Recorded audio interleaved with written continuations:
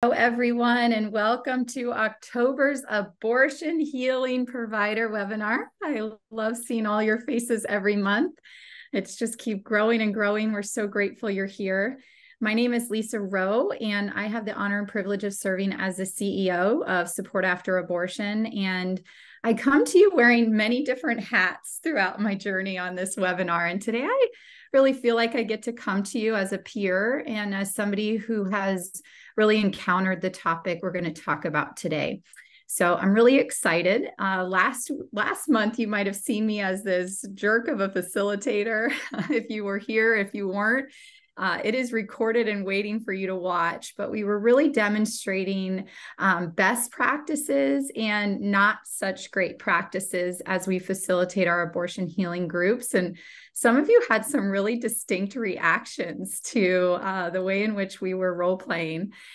Greg and Heidi joined me, and we had some interesting dialogue that you paid a great tribute to through your questions and comments. And so as a result of some of those comments and questions, we really felt the topic of codependency emerge. We've been doing something different this year, if you've been noticing, is we've kind of had this open-handed approach as it pertains to the webinar, really kind of trying to follow your lead, what it is that you're needing to become the best facilitators, the best understanders of abortion healing. And so we've just really created topics every month that pertain to maybe the webinar prior. And so the emerging topic, like I said last month, was this topic of codependency. And as I mentioned before, codependency is near and dear to my heart. I've been in recovery from codependency for about 12 years now, and I had no idea what codependency was when it was first presented to me. And in the last 12 years, although I've done a lot of growth, I've learned a lot more about myself. And today, admittedly, I'm still growing because healing is a journey and not a destination. And this, to me, is one of the biggest topics as it pertains to abortion healing. So all the other topics aside, as we think about the human behind the abortion experiences, I believe codependency to be the biggest issue facing men and women. And why is that? Well, there's a lot of reasons to that. But as we think about relationships, in order for dysfunctional relationships to exist, we need somebody who makes a mess and somebody who cleans it up. Okay, I want to say that again. In order for any dysfunctional relationship to exist, we need somebody who makes a mess and somebody who cleans it up. How does that look in relationship? You can't have two people making messes and that relationship lasts for any length of time, right? They're going to not pay the bills. They're going to cause a lot of chaos. There's going to be tons of legal issues. There's going to be too much pressure and stress for that relationship to last for a very long time. If you have two people that like to clean things up and they're both very clean and they like messes to clean up and they don't have a mess to clean up, they're going to find themselves lacking purpose, lacking value, lacking identity in relationships. So here again in lies that need for somebody to make messes and somebody to clean them up.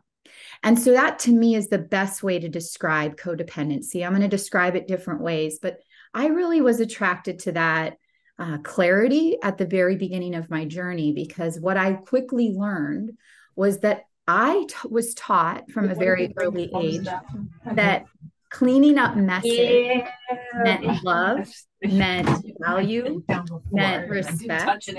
Somebody's not muted. I'm going to wait just a second. Okay, thank you for that. I'm going to say that again. I learned from a very early age that love meant helping other people. Love meant fixing other people. Love meant finding people that I could make better. I didn't know that that's what I had thought love was, but that was what was mirrored to me as a child. And so I grew up in this paradigm of feeling love by finding partners that needed help, that would make messes that I could help them clean up. And what I've found in this journey is that oftentimes helpers like yourself have a very similar understanding of how to express love. And so you may relate to what I'm sharing. You may see this in the clients that you serve. And you may also not be really aware of this part of you that's maybe being, touched on today. But there's a reason that you like to help people. And sometimes underneath that is the way in which you feel like you can express your love. And so I don't want you to think that that's a bad thing, but I want you to become more aware and perhaps leave here today feeling a little bit more connected to your own motives and also the motives of your client. So we're going to start. I'm going to share my screen here. And we're going to start with a flyer that we used in one of our presentations recently. And I like this picture as a way of kind of showing what codependency looks like. Okay. And for all intensive purposes, this can be reversed, right? Women are not the only codependents out there. Men are also codependents. But this picture was such an exemplary way for us to show what codependency looks like that I didn't want to miss it for you. And so as you look at this picture, I want you to notice the body language. I want you to notice what you might think the people in this picture are thinking about themselves. I want you to notice the way in which those strings are attached, right? I want you to notice, are those strings really attached, or is it a perception of attachment? And I want you to think of somebody, perhaps yourself, that you can connect this picture to. Okay, so for me, I see myself as the woman with the blue shirt on.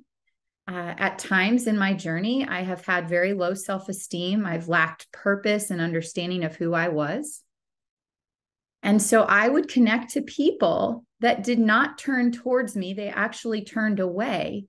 And I would do everything in my power to try to wrangle them back in. I was taught this from a very early age. And these strings were invisible to me. I didn't know that that's what they were, but I was trying to control everything in my journey, including the men that I was in relationship with, including the people that I worked with, and all sorts of things in my life, my parenting journey, and this sort of thing. There was an unhealthy attachment to needing to be in control. So I want you to just envision either yourself in this photo, or perhaps somebody that you love and care about. Maybe this is a client that you're currently serving, right? And I want you to think of how this shows up in unexpected pregnancies. How does this show up inside of our offices? Where does this picture seem familiar, right? Can you envision the woman in the blue shirt being pregnant, facing an abortion experience, and having some sort of unspoken, tethered connection to her partner, influencing her decision regarding the abortion experience? Okay, or vice versa. The woman being pregnant and the man not knowing his role, being condemned by society, and having this unspoken tether to the woman and this abortion experience possibility. Okay. So as we scroll down, I'm going to go through 10 things that I want you to really just grasp with me as we think of signs of codependency. Okay. So I want you to just listen to my voice, if you will. I'm going to read these, and I want you to just be really open to maybe possibly envisioning where you see this in your own life, in your client's life, and in the lives of those that you love. Number one, fear rocking the boat or upsetting others.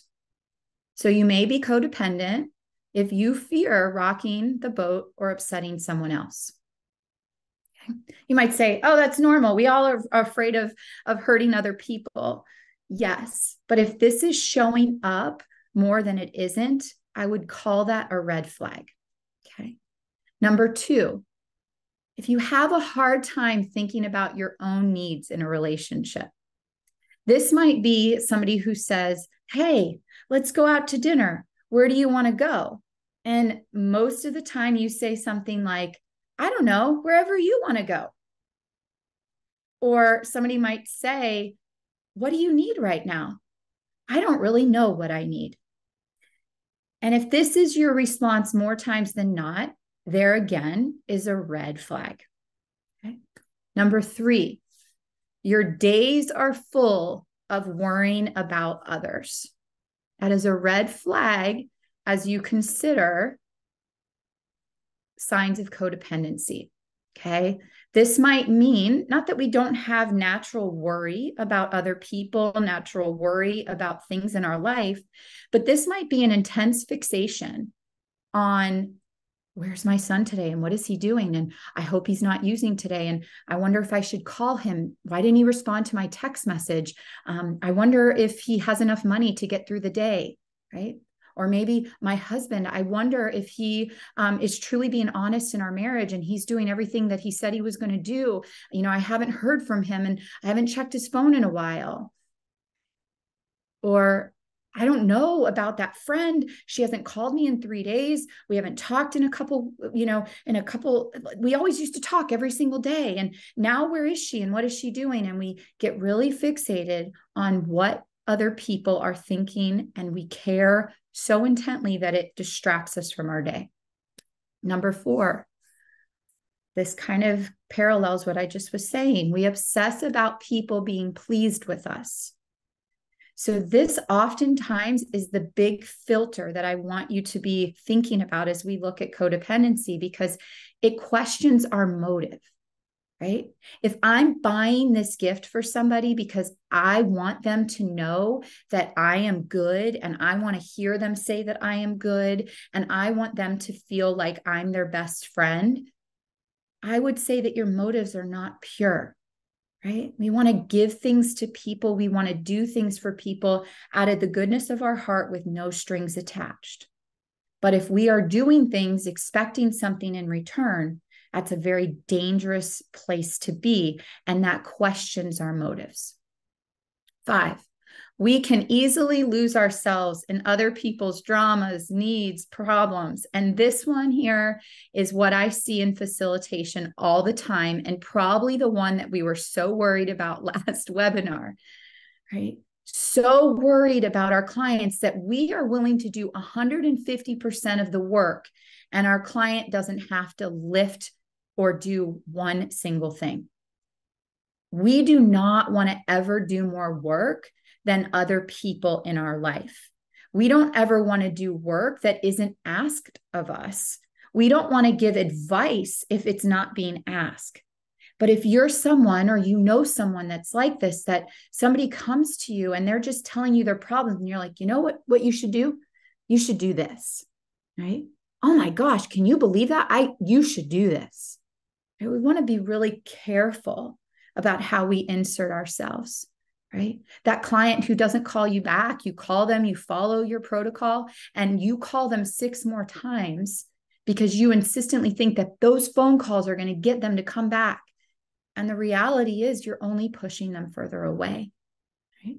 At some level, we need to accept that people have their own autonomy and can make their own decisions. And no matter how hard we press, no matter how hard we push into their lives, it's up to them how much they're willing to accept, how much they're willing to do. And for some of you, that is a hard thing to hear. Right? Some of you really, really might not agree with me. And I'm open to that conversation here in a little bit. All right, moving over to the other side. Number 6, we are more comfortable taking care of others than ourselves.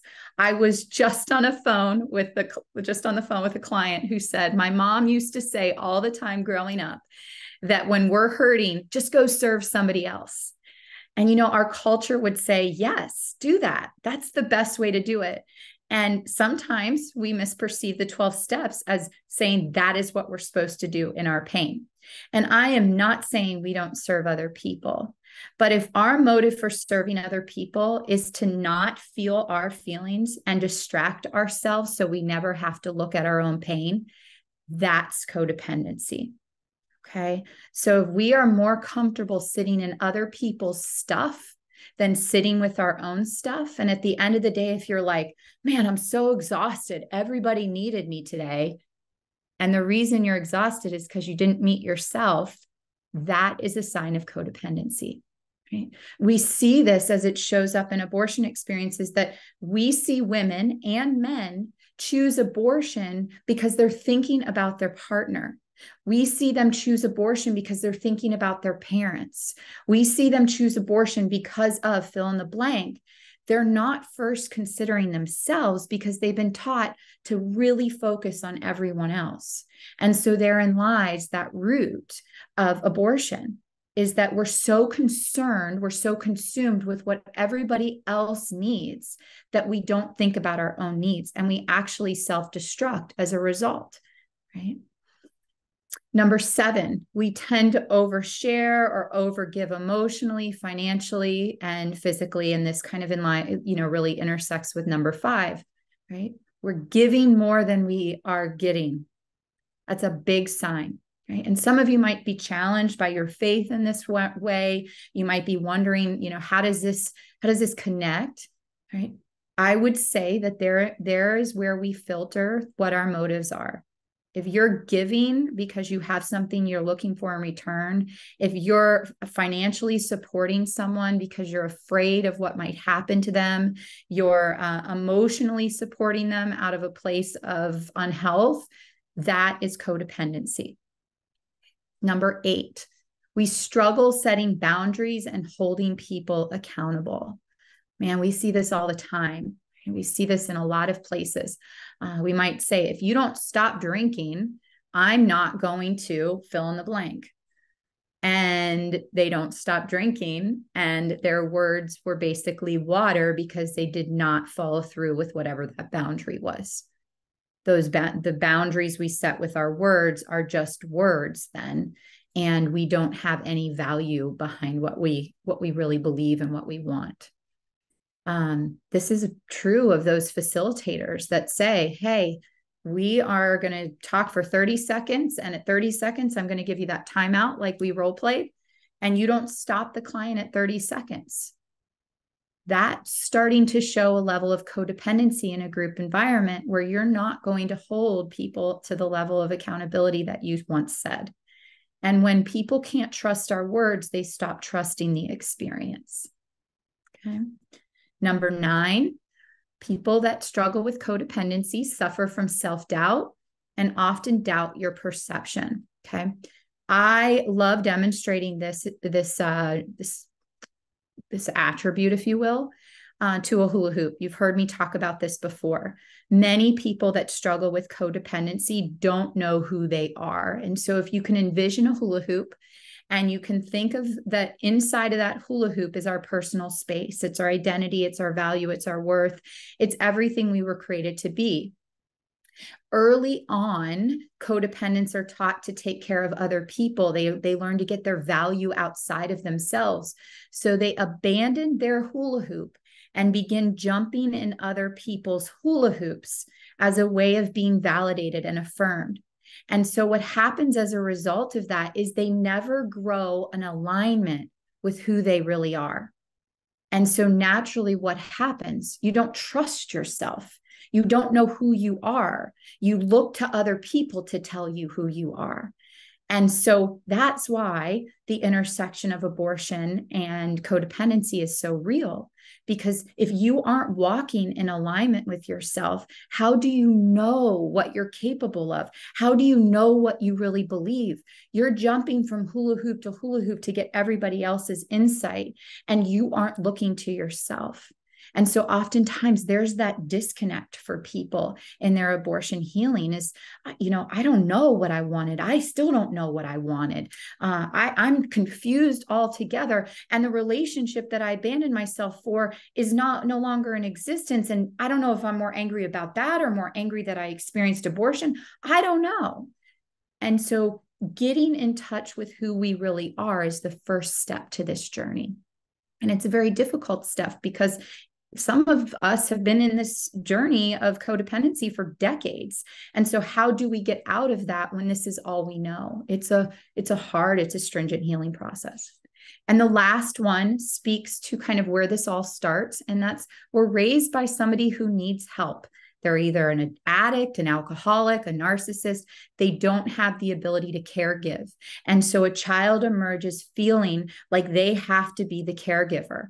They're awarded for being the caregiver. They're the oldest child who takes care of the three younger siblings because dad's sleeping all day and mom's working two jobs. And every night when mom gets home exhausted, she says, "Thank you so much for feeding the kids dinner. Thank you for taking care. I don't know what I would do without you." Right? We see this a lot in the clients that we serve, right? That they were reflected back. They were raised in paradigms where they were given, stripes, if you will, for the service that they provided as a young person.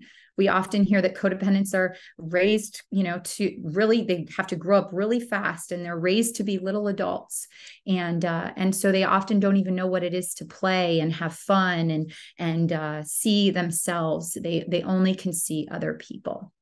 And so this is just scratching the surface on what codependency is and what we see as it relates to our own personal journey, our families, and those that we serve.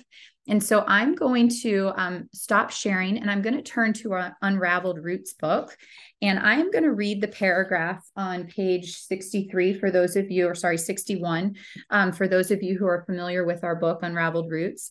And then what we are going to do is create a dynamic conversation. We're just putting the toe in the water. We're going to share some experiences that we're going to be offering to you free of charge as a result of this, where you can get more understanding of codependency. But I'm going to read from this chapter. As I am, I want you to be thinking about what questions might you have? What group conversations do you want to have? What might you want to say about this topic? And then we'll open it up for conversation. But I'm on page 61. I've been told by some of our clients this is the best way it's ever been described in terms of codependency. But it's the first paragraph on page 61. It says, when trees are planted too close together, their roots become intertwined. They compete for resources. The closeness limits their growth potential and threatens their health. They aren't able to produce as many leaves or as much fruit as a tree that has more room to grow. Instead of expanding wide and flourishing, the trees grow tall and skinny, a pale, sickly shadow of what they are designed to be. When we become too closely intertwined with others, depending on them to provide our sense of value and purpose, we can also experience similar damaging effects to our personal growth and development. This is often known as codependency. Wow, just illuminates, we are supposed to be these strong, rooted oak trees, right? That's how we are able to thrive. But if you think of it like this image here, is that when we are too crowded by everybody else's needs, we actually don't get to grow strong within ourselves. We become these skinny little trees that are easy to break. And there is the connection between abortion and codependency, unexpected pregnancy and codependency, alcoholism and codependency, gambling and codependency, porn addiction and codependency, right? The person with all the problems sucks the codependent because they let them, and they become these sickly trees that are easy and able to be broken. Okay, so that's just a beginning conversation, like I said, an introduction to better understanding ourselves and our clients. I am excited about what conversations might be sparked as a result. So I'm going to invite my partner in crime, Kylie, to the scene.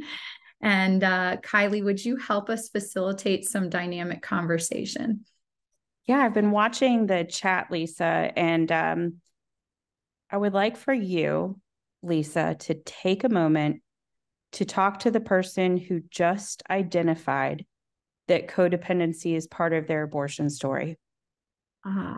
Okay. Number one, I want to let you know I see you. Number two, I want to let you know that this was inevitable. Nobody taught you how to love and value yourself, and you were destined to look to other people for validation, affirmation, and decision making.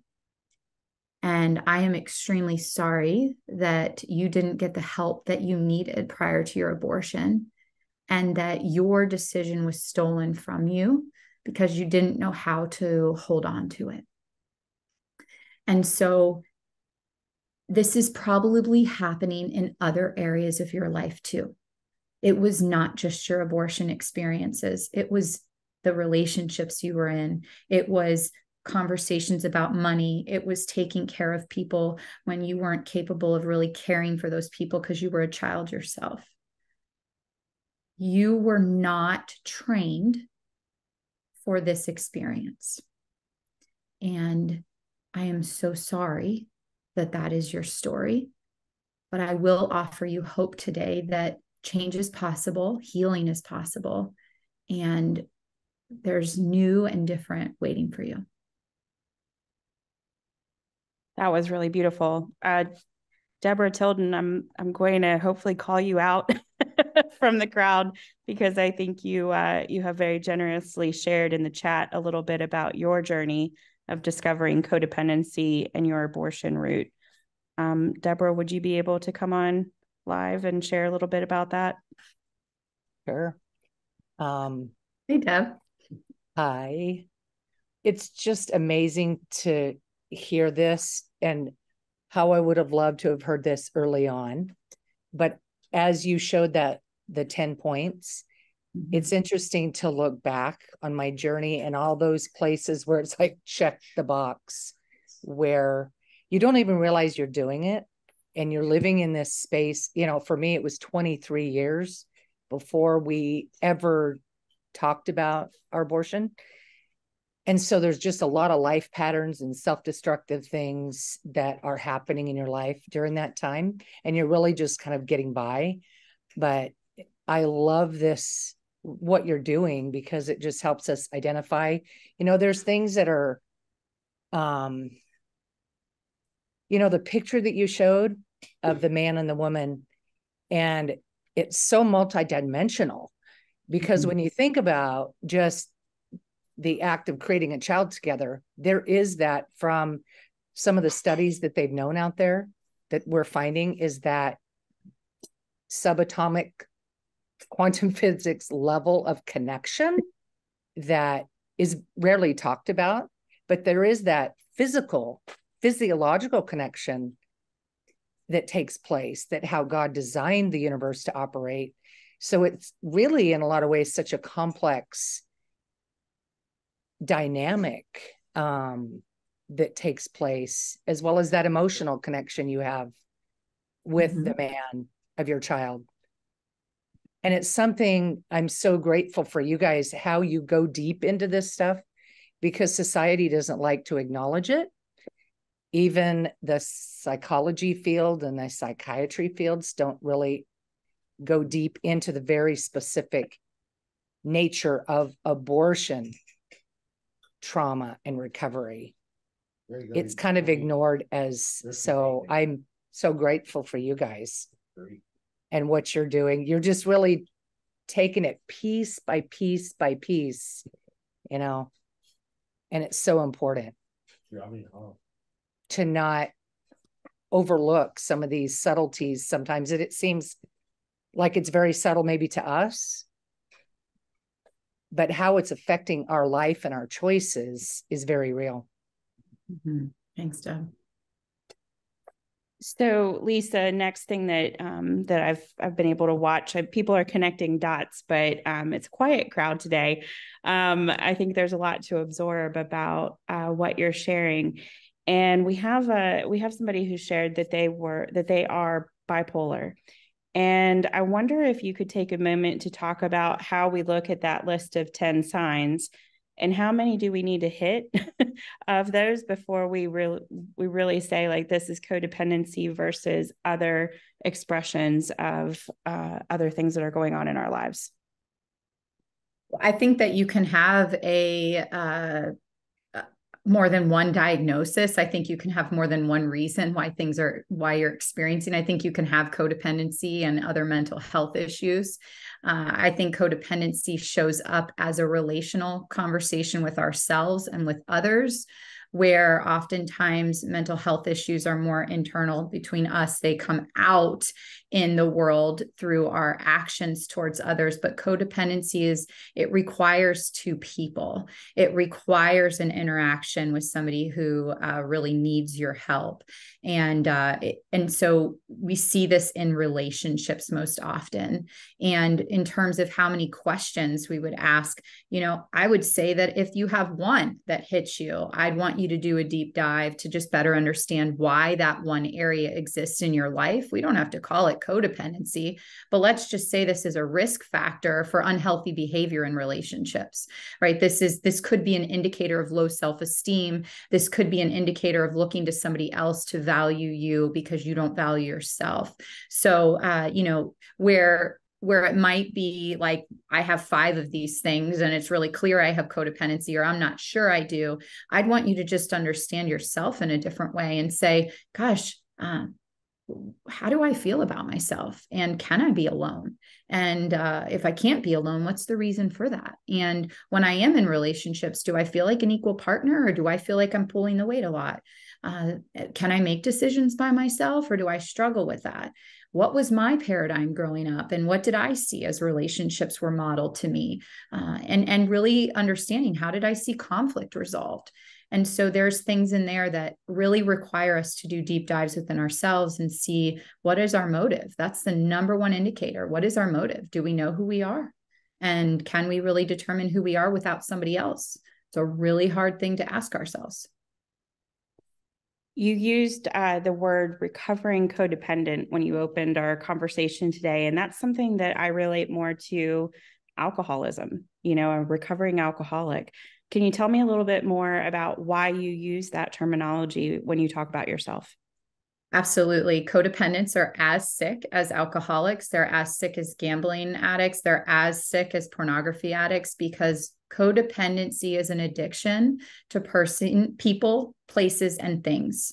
So where an alcoholic needs alcohol to numb, to avoid, to whatever their experience is, a codependent needs people, places, and things to numb their experiences. And so there's this essence of the codependency that has an addictive connection. And so the 12-step model, there's lots of codependency recovery groups. If this is really hitting you, I would recommend that you go on coda.org, CODA.org.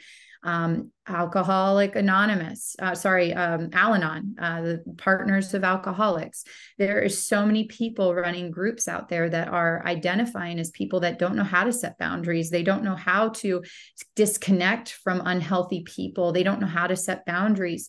And these are all indicators that you are addicted to that chaos. You are addicted to that person. And so that's where that terminology comes from, Kylie. That's beautiful. Thank you for explaining that. And there's several of you who are being very vulnerable in the chat. I don't want to call you out to speak about what you're sharing, but if you do feel so inclined, we'd love to see you raise your hand and join this conversation. So I'll let that marinate for a minute while I ask my next question, Lisa, which is, so we uncover that we are codependent. How do I identify which relationships in my life can be recovered and sustained and made new in a healthy way? And which relationships in my life do I just need to put the axe to? That is a great question. And I don't know if you're going to be anticipating what I'm about to say. All relationships can be renewed. All relationships can be rectified, as long as you have renewed and rectified the relationship with yourself. Because if we take ourselves everywhere we go and we have a trust in ourselves, we have an alignment in ourselves, we know what we want and what we don't want. We know what our needs are and what we don't need. We know what we're secure with and what we're not. You can enter into any situation and decide how you want to handle it from there. Great picture for you to kind of better understand what I'm saying. Oftentimes, codependents are like those castles, if you will, go back in the day, and I'm thinking Rapunzel because of my kids, and I'm thinking of, the water around the castle, and I'm thinking of that old drawbridge that goes over the waterway and lets people in to the castle. Well, if you see the codependent as the castle, right, having this big protection around their castle and this control over the drawbridge, we have that control as the castle. Unfortunately, many of us have left the drawbridge down for too long, or have shut it and made this all or nothing decision in relationships. And so the idea here is that you would understand that you have control of that drawbridge, and it doesn't have to be all or nothing. There's gray that lives inside of our relationships. But unfortunately, with codependency and most other trauma, we see the world as all or nothing. The house is either on fire or it's safe. Mom is either really healthy or she's sick in bed. Dad is drunk or he's and hitting everybody, or he's sober and joking and being fun, right? We don't know how to live in a place often as codependents in this middle space. So that would be the first step, Kylie, as you're asking that question, is that we have to connect with ourselves. We have to create that relationship with ourselves first. And then we can decide what relationships. And you may say, there's relationships in my life that are not healthy for me to be around. I don't want to go to the bar anymore, or I don't want to go to this friend's house. I don't want to, but you don't have to, but maybe it's safe to talk with them on the phone. Maybe it's safe to once in a while connect with them over dinner. You can decide that. But I want you to leave with this specific question in mind, is that you are the primary source. You are healing yourself. And then from there, you can make wise decisions. Well, you're right. You did surprise me with your answer. So we have Patty Hunter, who has figured out how to raise her hand. I'm so proud of you, Patty. Thank you. If you would like to come on camera and share, we would welcome that right now. Well, my camera doesn't work, but I'm still here. We're glad you're here. I'm from Fort Wayne, Indiana, originally from Toronto. My late aunt was an abortionist, and her assistant killed my twin sister's child. And she's very codependent on her second son. And she won't let him go, you might say. She's completely emotionally or whatever dependent on him. And he doesn't have a girlfriend or anything like that. She needs healing. This was 50 years ago when she had the abortion. We're in our 70s. And how can I reach out and help her heal? Well, she's Great question, Patty. So if I understand, your question is that you're watching someone you love and care about struggle in a codependent relationship with her son, and you're wondering how you can help her. I'm wondering how I can help them both. I'm not sure if her second child is aware of her having an abortion in the first place. And I she's my twin. I feel what she feels.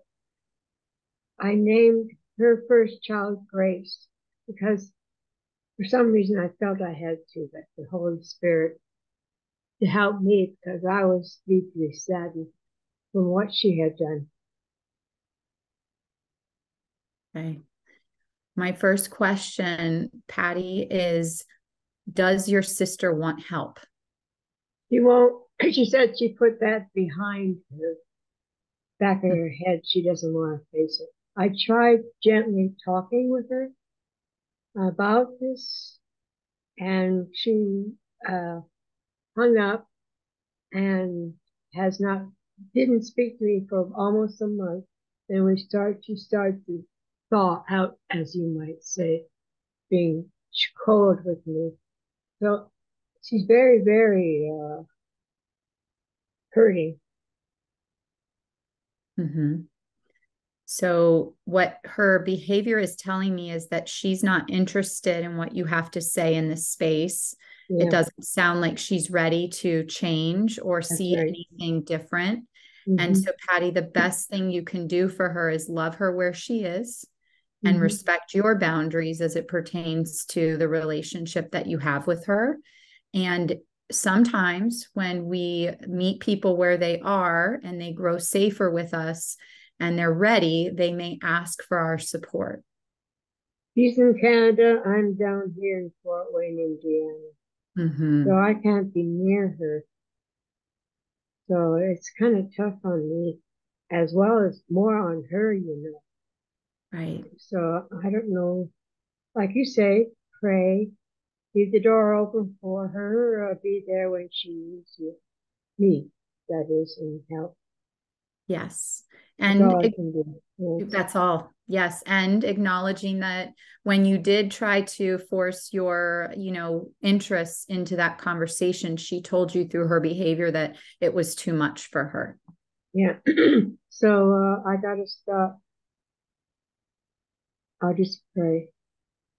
Good job, Patty. And leave the bridge down if it feels safe to you. Yeah. Mm-hmm. Good job. Thank you, Patty. It affected the whole family. It Mom and does. Dad never knew. They told me not to say anything to them that what Jerry, my twin, had done.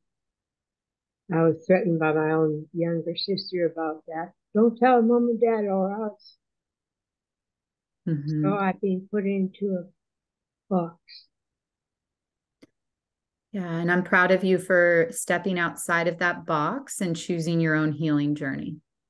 I'm with Lutherans for Life, and we are helping mothers, making awareness. You know what Lutherans for Life is? I do. Okay, I'm with them as the media. I do TV shows on pro-life as well, Mm-hmm. sharing to the world what it is and what is evil, and how, you know, have people who talk, who are heads of Fort Wayne's pro-life organizations and around the world. I have them speak. I ask them questions and I have them speak. Father Frank Pavone, uh, Dr. Alveda King, and others around the world. And Patty, you're emulating the serenity prayer, which goes, God, grant me the serenity to accept the things I cannot change, the courage to change the things I can, and the wisdom to know the difference. Good job. Thank you for sharing, Patty. Well, I love you guys. Thanks. Mm-hmm. Thank you. All right, Georgia, would you like to come off of mute and share, please? Hello, everyone. I had the privilege of doing the Unraveled Roots with Barbara and Greg, and it was extremely eye-opening for me. I didn't realize that I had a codependency problem, but it explained a lot going back from childhood all the way through my adolescence, young adult years. Some of the choices that I made, most of which were self-destructive choices, stemmed from certain aspects of codependency that I had, which I wasn't aware of it. I didn't even know there was such a thing. But it helped me get to the point where I'm able to identify when my borders and my borders are coming down, especially when I'm working with a client, when I stop and ask myself, well, okay, is this an actual need or is it me needing to help? Mm-hmm. And depending on what my answer to that question is going to allow me to step back and determine, well, okay, if this is not going to benefit my client, then I need to figure out what's going on. Mm-hmm. So it was very helpful, and it's not something that I guess we might be readily aware of, but it is there. It is there, and it does interfere with us being able to effectively serve our clients. Thank you. Yes. Thank you for doing the work. Yeah, thank you so much for the vulnerability that you're demonstrating and the humility and sharing this about yourself. Lisa, before we go to the next question, I think there's something important that we should cover, and that is at Support After Abortion, we care so much about our language. Can you tell me a little bit about person-first language when it comes to codependency? Sure. In the 12-step program, oftentimes there's this need to identify as an addict, right? Because what the belief system is in the 12-step program is that we are powerless over that thing. And in order to start a healing journey, we need to admit that that thing has more power over us. We can't overcome it without the help of a higher power. And so oftentimes you hear people say, I'm an alcoholic, rather than saying I'm struggling with alcohol. It's I'm an alcoholic as a way of saying I don't have power over this thing.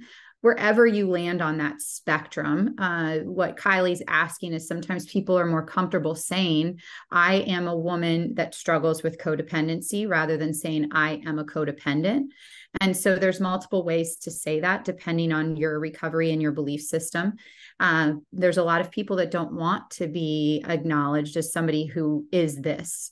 I am a woman who struggles with domestic violence, or I'm overcoming domestic violence rather than saying I'm a domestic violence survivor. All different ways to say that. We often talk about that with abortion experiences rather than saying I'm a post-abortive woman. Many people, and we encourage this language, would like to be spoken to as I'm a man or woman who's experienced abortion. So there's a little bit of navigation there depending on what you're comfortable with and how you see your recovery. And so perhaps people are negotiating that, I'm imagining, in the chat, Kylie. Yes, there is negotiation about this because either in our lives or through this conversation, we're becoming more aware of codependency and traits that are attributed to codependency, and that may lead to a conversation. And how do we enter that conversation in a very respectful and dignified way is going to be impacted by our language, and not being accusatory, but rather opening up the hearts and minds of the people in our lives who we want to see do better and be better. We have a question from the audience of how is codependency different from borderline personality disorder? So I leave that to the clinician to explain to us. Borderline personality disorder is an awfully big diagnosis that there's too much here, too much time. I don't want to get too far off into it. Again, codependency is a behavior in relationships. It's a need to be connected to people that need us. It's an attribute of our self-esteem and our value, where borderline personality disorder is often a part of us that develops out of severe trauma. And it's a protective thing where we kind of build this wall around our heart, and we don't let anybody penetrate that. We're never wrong. Everybody always is the problem. We're always a victim. And so it's a very different type of way of showing up. But I can see why somebody would ask that question, because I imagine in our social media and these sort of things, these things are tossed around a lot. I don't think borderline personality disorders manage relationships well. And so it's not likely that you have somebody with BPD in a relationship. They can't withstand relationships. And so perhaps that might be an indicator for me as a clinician. Great.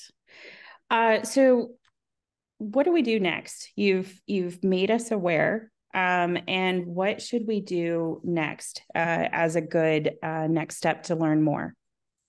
This is great. Great question. And Ivy's going to share our screen shot of all the things that are available for us next. So we know that this is an hour of your day. We know that some of you for the very first time are acknowledging this, or Georgia, like she read the book and it was like, I didn't even know this thing existed. And so if that's you, or if you're just really contemplating what else this could mean for you in the practices that you're in, your relationships, we have several options for you. And remember, we always share that you can't sit with somebody else's junk until you've sat with your own. And so we are really helping you develop that space for yourself to get the healing you need and better understanding. So next week, October 25th, I am going to do a much deeper dive into what codependency is. We're going to talk about attachment. We're going to talk about early childhood trauma. We're going to talk about lived experience. We're really going to talk about how codependency intersects at a much deeper level for 90 minutes. We'll have some open dialogue as well, so you can come with your questions there. We also have two other options. There's a deep dive group that Heidi's going to be leading starting on the 8th of November. The information's on the screen. Actually, we have three. Sue, I love Sue. She's going to be leading her Hearts Restored group. She has her information there. She's going to be doing my favorite book, Conquering Codependency. It's an amazing workbook. I've done it 4 times. It's very, very valuable. And then Karen and Greg are going to be leading a group at the beginning of the year. Both of these groups are going to be at the beginning of the year, and they're going to be leading it together. So that could be a really great co-ed opportunity. You can do one, you can do both. You can do the waist deep and then wait until the group starts, whatever that might look like. But you have the information on your screen. I'm sure it's going to go out in an email where you can learn more and sign up. What time is the 25th? Ivy, remind me, does it start at 11:30? I think it starts at 11:30. The link is going to be in the chat feature. I believe it's there. Ivy shared it with you. If you click on that link, the information will be there and it'll give you the opportunity to register.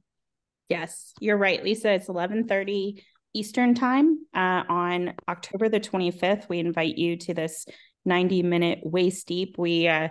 Lisa and I had this brainstorming session. We're like, we're going to go, dip our toe in the water today at this webinar. Then we're going to go waist deep in the water. And then we're going to take this deep plunge and really just explore healthy behaviors and learn more. So Kathy, I got the same error that you did. The link's not working. Ivy, if you could try reposting the link, that would be super helpful. You can stop sharing your screen right now.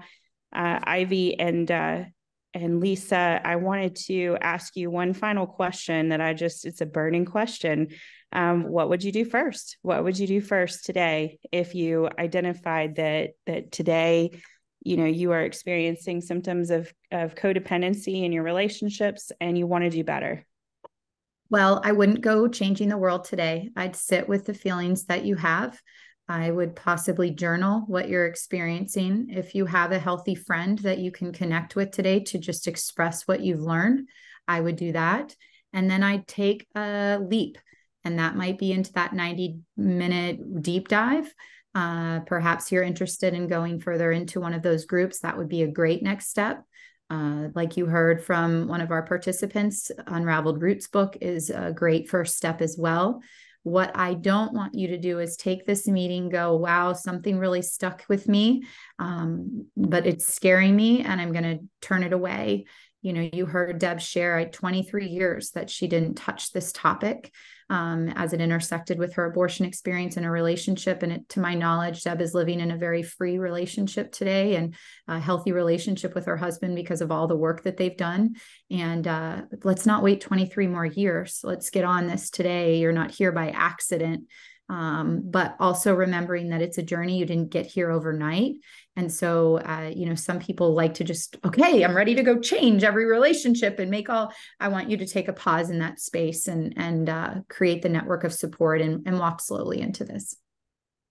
We have a fantastic screenshot being shared. Not my job and my job. And one of our attendees has shared that not her job is fixing and saving people, being liked, doing it all, pleasing everyone, and holding it all together. And her job is to love people, be authentic, take the next step, speak truth, and breathe.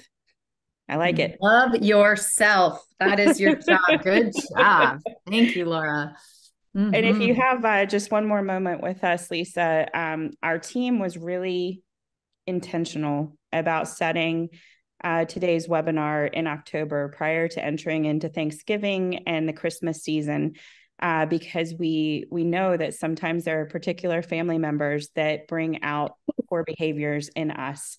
Can you speak a little bit about how to be more cautious over the holidays and stay Oh, true to your health? that's a loaded question, Kylie.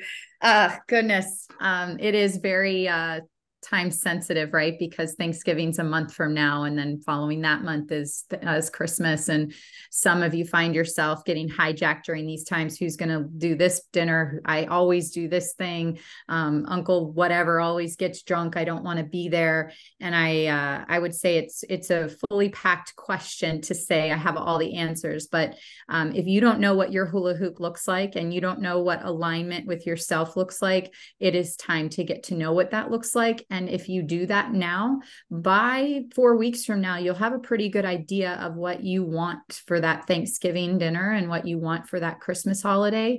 And finding that hula hoop through that process is going to be hugely important and a great next step for you. All right, Lisa. Well, thank you so much for today. I agree with the commenter who said this was like therapy. This was like therapy today. So thank you so much for bringing your clinical heart and your own vulnerability of your own experiences to our webinar today, Lisa. We really appreciate you. Absolutely. And this is just a toe dip. We are going to have some more fun next week. So I hope you can join me then. See you guys later.